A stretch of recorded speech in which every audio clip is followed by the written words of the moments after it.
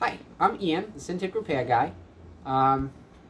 So today I'm just going to do a quick demonstration of how to take off one of the transistors on the main board, and we'll also do a quick demonstration of how to take off and replace the capacitors on the display board.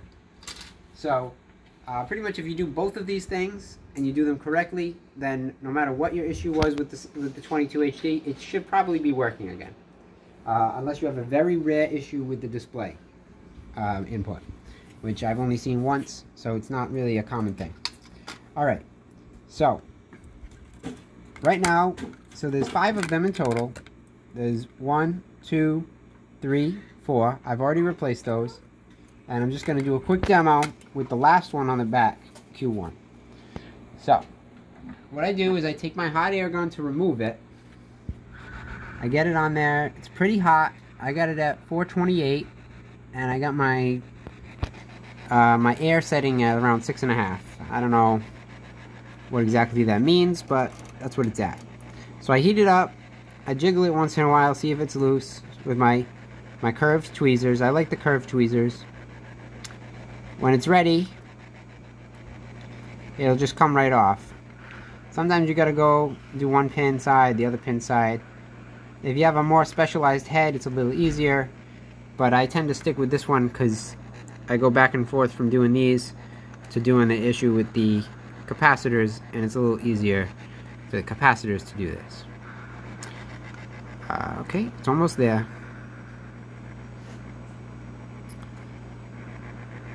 It's getting there.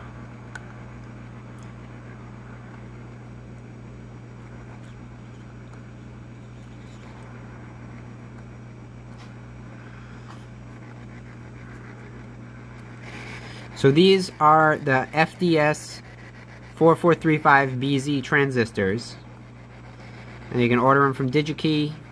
If you're not in America, you can order them from I don't know what, but around in America at least, Digikey and Mauser, or directly from Alibaba in China. Those are your options. Alright, that side's loose, gotta get that side. That side gotta heat up. There you go. So once you get that off, I just take it, that goes right in the trash. I'm going to go back over here, put my hot air gun down, just to make sure I'm not going to damage the new one. I then do the rest of this with a soldering iron. Right now it's at 437. I'm going to take a little piece of wick. I'm going to take the soldering iron over here. We're going to put the wick right on it. Dab the wick with a little tiny speck of solder to get it flowing, and then just kind of go right over the pins with the wick and just suck up any solder that was there. That gives you a fresh, clean surface. Then to get the new transistor, I got it right here fresh on the reel. I'm going to pull that out.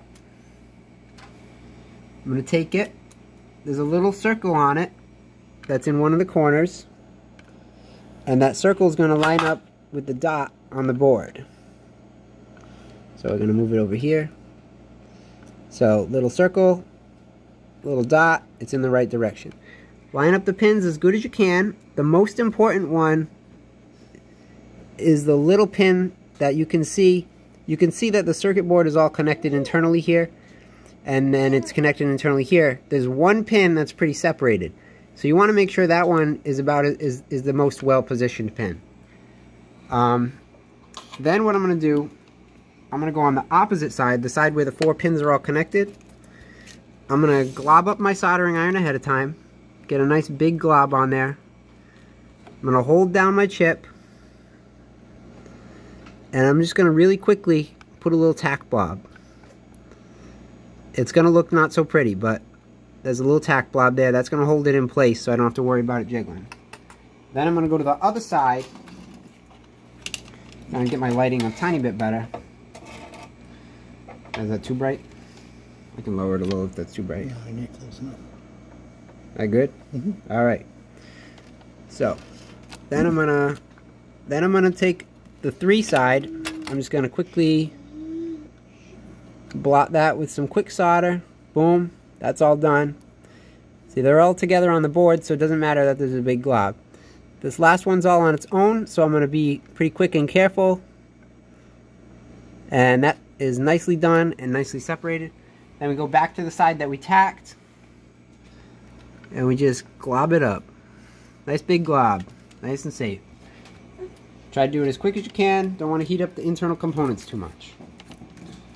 Alright, so that is how you replace that component. And then we're going to move on to a quick, you can stop that, and we're going to move to a quick separate demo.